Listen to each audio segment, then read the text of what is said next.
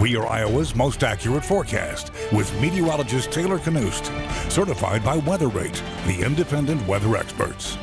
Welcome back. Here's the scene from I-35 near the Dow's exit. The interstate, for the most part, is in okay shape. So if you're traveling north of Des Moines today or north of Ames, you're probably going to be fine along the interstate. It's going to be those side roads that maybe have some slush that have collected on there.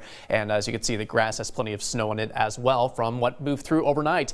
Still some partially snow-covered roads here in Hamilton and Hardin counties. The combination of snow on the ground plus some freezing fog developing in northwest Iowa could cause some issues between Fort Dodge and Spencer this morning. So a couple of trouble spots. Here in Des Moines, we're doing okay and things are drying out. Just a little bit of mist that's going to stick around for another hour or two in Des Moines. But as far as actual rain and actual snow, that's continuing to push eastward. Still some rain falling in Ottumwa, just now exiting Oskaloosa and heading farther to the east near Sigourney.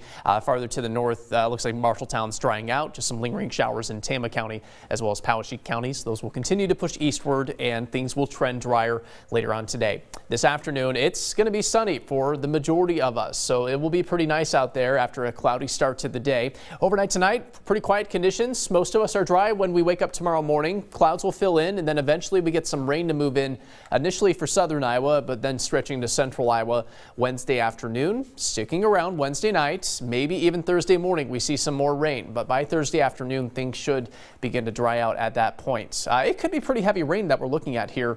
The I-80 corridor could pick up an inch of rainfall, maybe isolated spots more than that. So things are going to be pretty soggy out there late Wednesday into Thursday morning before we finally trend drier late Thursday into Friday.